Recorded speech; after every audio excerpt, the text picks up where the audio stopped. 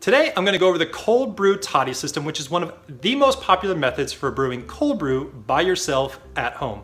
Starbucks actually uses the toddy system to brew cold brew in stores, and they also sell a number of different kits online in a number of different varieties and packages and all sorts of combinations. Or you can just buy it directly from Toddy. The link is below in the description of this video if you are interested in picking up the cold brew toddy system. This video today is gonna go over the pros and cons of the system. This is not how to make cold brew generally. However, we will talk a little bit about how you use the toddy system to make cold brew, but actually making it is in another video. This is just a review of the toddy system. Let's get started. First of all, the toddy system consists of this white jug primarily, which is the brewing device for the coffee.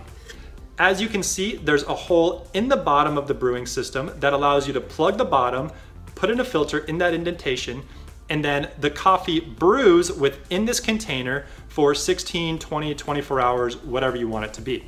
This plug here is what you use to plug the bottom of the system.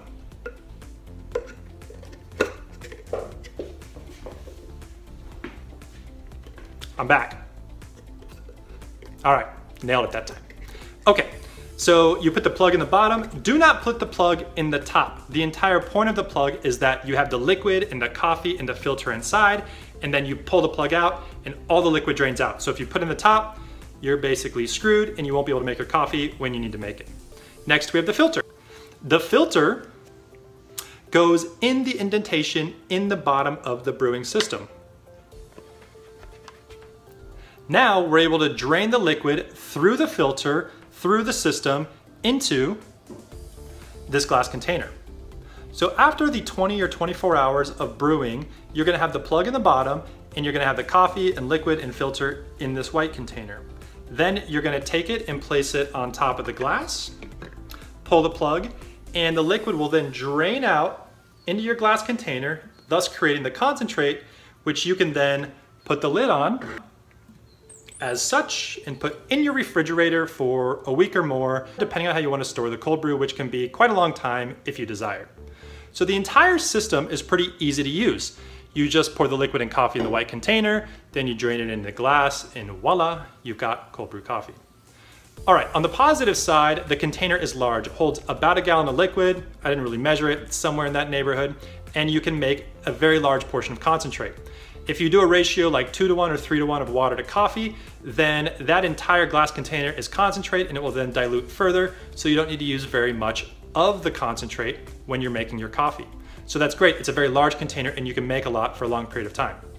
If you're getting creative and you're throwing different things into your coffee like jalapenos, lemons, cinnamon sticks, whatever the case may be, you can also put that in this container. Not every cold brew brewing device will allow you to do that. Some of them are too small, they're a little bit restricted. You've got the French press method where you're pushing things down. It's kind of a pain. So if you're doing something like that and you're getting creative, the toddy system is really good. Third, it's fairly easy to use.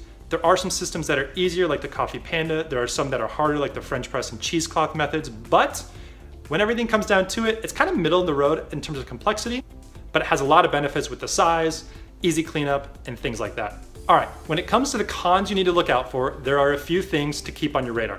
First of all, you have the plug and the filter, which are kind of small and a little bit easy to lose. The plug in particular, you don't want that to go down the drain or throw it in the trash, or your 2-year-old grabs it and runs around the house and hides it in her toy bin, whatever the case may be. Not that that's ever happened to me. But if you do lose it, you'll have to go online and buy more, and that's just kind of a pain, and then you can't make cold brew, and then you cry, and all that sort of thing. So the plug in the bottom, kind of a pain. The next thing is the filter, and if the filter gets too dirty, and then you have thick grounds along with maybe some crazy ingredients you've thrown in there, and the consistency is a little thicker than normal, if you pull the plug out of the bottom, the liquid may not come through if it can't filter through the coffee and the filter itself correctly. And that is the worst case scenario, because then you have this entire container of stuff that you want to filter out and you just can't. And then you're kind of screwed. So you don't want that to happen. So if you keep your filter really clean, or maybe buy more filters, that'll work out well. I did just see on the website that they have filter bags now that I guess are kind of like one-time use things. So you could try those out. I haven't personally tried them, but it's another option. But the filtering can be a little bit of a pain in the butt. On the cleaning side, not too hard to clean, but you do have to clean out the filter and clean out the big white container and then clean the glass. Not a huge deal.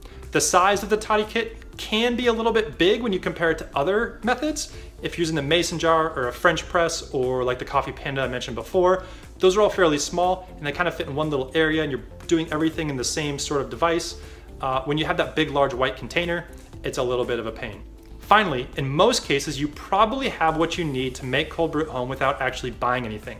It might not be the Toddy kit, but if you have a mason jar and cheesecloth, or you have a French press, or even you have a standard coffee maker with filters, you can basically make cold brew. And the Toddy kit is 40 bucks, that's before any sort of shipping. So if you're buying the Toddy kit, it's 40 bucks, not the biggest deal, but also not free. So if you're wanting to make cold brew at home and you don't want to spend a bunch of money, Toddy kit's probably not the right way to go. That's all I have for you today. Those are the pros and cons, some things to look out for. The Toddy Cold Brewing Kit was the first device I used to make cold brew, and it's worked out really great for me. When I'm making things with different ingredients, it's awesome, but I kind of feel like it's cumbersome at times and there's a lot of like little moving parts, but that's just me being a little bit picky. If you liked the video, please like, subscribe, comment below. If you didn't like the video, please like, subscribe, comment below, and just let me know that it sucked, and then I'll make it better. Thanks for watching, and we hope to see you next time.